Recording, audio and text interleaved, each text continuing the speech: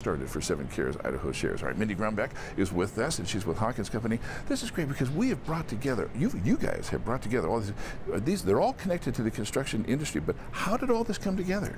About 3 years ago, we wanted to be involved, and we contacted Radix. We were working with them on a different project out on Eagle Street, or Eagle Road, and we contacted them and said, let's do this. And so we started actually pretty small our first year. And then every year it's been more and more companies that want to get involved, and it's construction and commercial real estate. Okay. And so it's just, with all of our connections, we just thought it would be a good way to represent our industry. And it just grows every year. Every year it's been bigger. And in the past you've seen they get the big crane, they bring in the food, but I mean it's a food donation, it's a cash donation, and we're talking like, what, almost $30,000? Yeah, as of yesterday we were just at $30,000. Yeah, So wow. more could still come in, and you know, we're hoping that happens, but if not, we'll be presenting a check for $30,000 on Saturday. Well, this is outstanding. So I mean, that's all. I'd like to see all the names behind us and everything that are all a part of this. All these companies, all companies that care. Maggie, Doug?